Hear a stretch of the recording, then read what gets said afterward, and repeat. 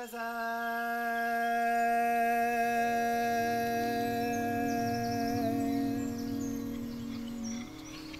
Trails drags on and on.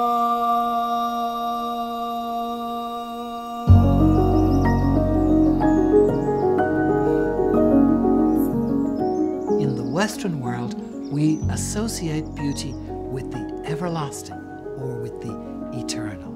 We can find an example of this expression in Shakespeare's poem, "So long as men can breathe and eyes can see, so long lives this and gives life to thee."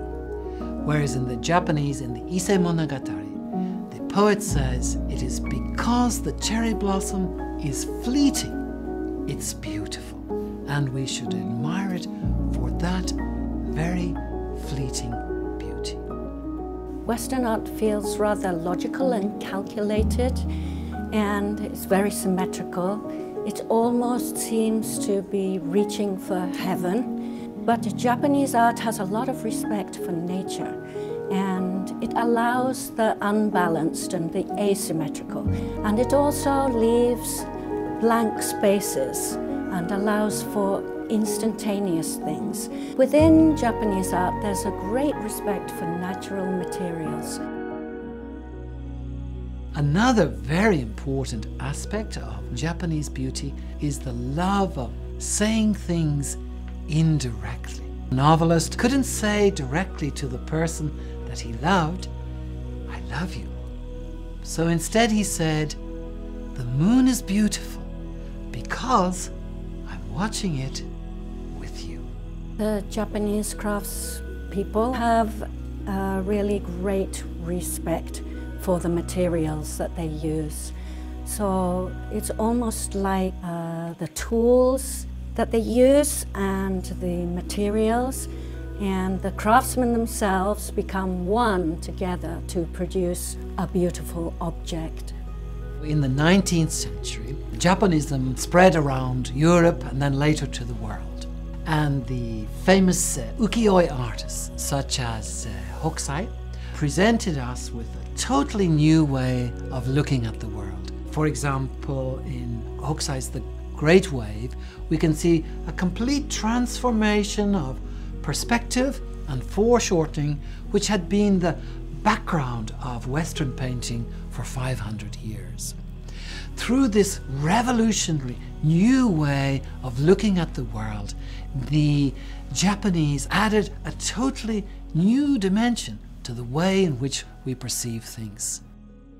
Before the Victorian period, there were only natural dyes, and yet the kimono of ancient Japan were dyed in the most beautiful colors. Sometimes, in order to obtain those deep reds and other colors, it was necessary to dye the fabric up to 40 times. And that tradition of using natural dyes still continues in the kimono world.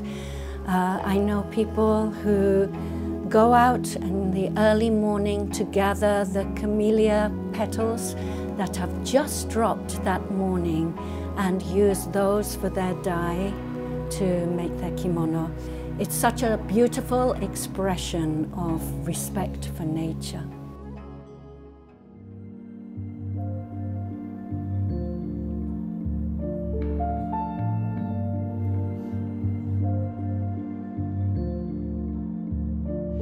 When we think of a classic in literature, we think of something that will be read in 100 years or even 1,000 years. Something that provides a mirror of society and something of eternal value for us.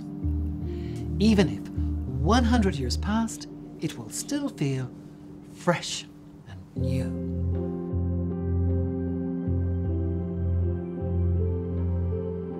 Silk is a very, very important part of Japanese culture. We can find examples in the ancient times in the show-sewing. And even in the palace today, there's a special place where the empress cultivates silk. So I was truly delighted to see that you had decided to make silk a central motif in the design of these watches. Japanese silk is very fine and the quality control is really good.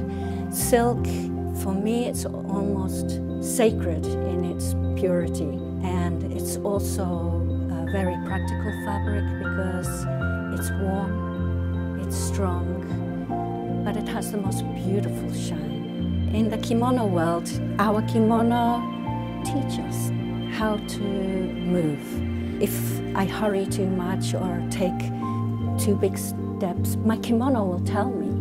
It talks to me and helps me to move more gracefully and be more gentle with people.